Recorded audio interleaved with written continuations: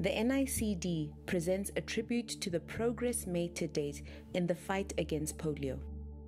Decades after having contracted the disease, these are some of the survivors that we have followed. My name's Nareen, and I am currently in Kloof, Durban. But I spent the first 5 years of my life in Transkei, and after that in Queenstown, Eastern Cape. Well, there were two of us when I contracted the disease. My sister only 2 weeks old,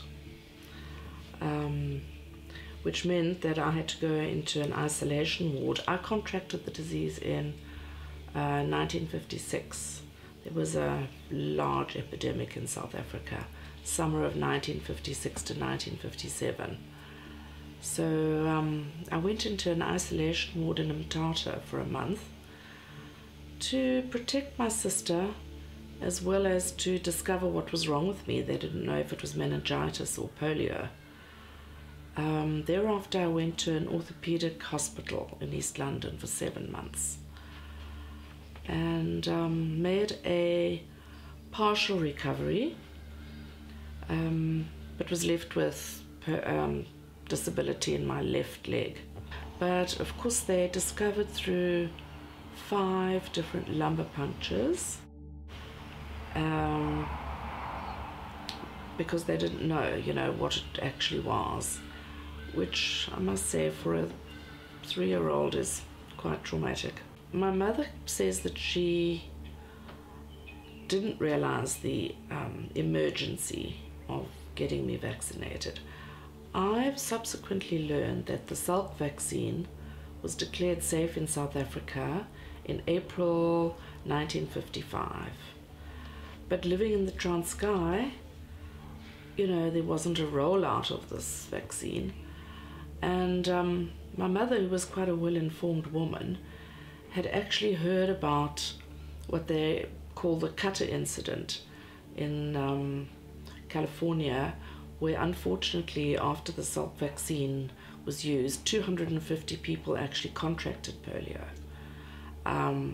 So she said she'd heard that some people were getting polio from the vaccine, and she was reluctant. Very unfortunate.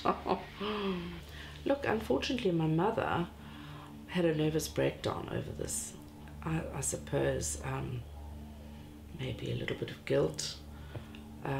The fact that she had, a 3-year-old and then a 2-week-old. Can you imagine? Anyway, when I came out from the orthopedic hospital, I had to wear a caliper, on the whole leg.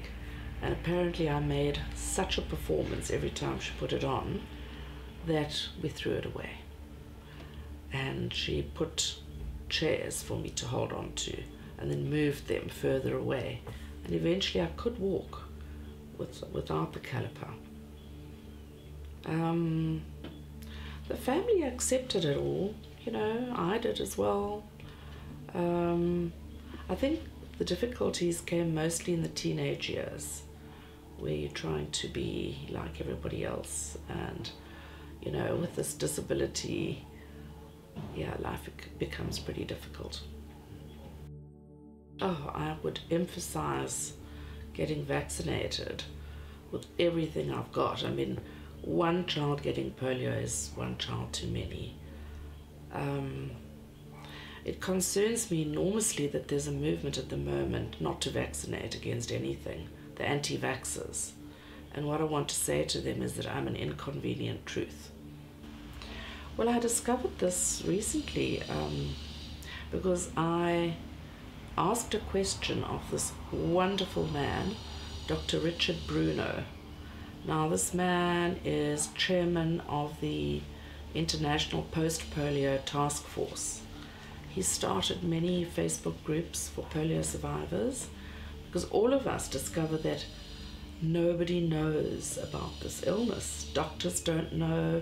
It's not even been in their courses. And we're supposed to get as much information as possible and actually educate our doctors.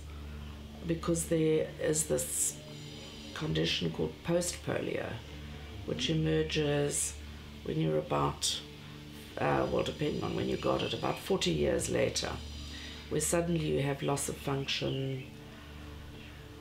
You have breathing problems, swallowing problems. Not everybody, but some people have really a worsening of their symptoms. I have experienced suddenly a loss of function, which has been quite a shock to me.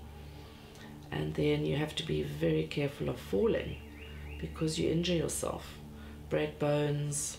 I've broken my femur and really damaged my ankle, and there's nothing can be done about the ankle because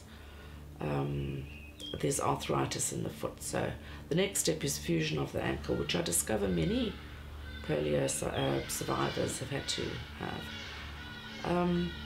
So all these things, make me just want to urge vaccination, and I found out that you need 80% of the population vaccinated in order for the herd immunity to kick in. Now, with people not wanting to vaccinate anymore, that herd immunity can drop, and we've got a situation where there's been a re-emergence of polio in the DRC and in Kenya. Nigeria has never been free, and as we know, there's a lot of traffic between South Africa and those countries. So the threat is that if the herd immunity drops, and then of course areas in South Africa that have not been immunized, polio could spread to us.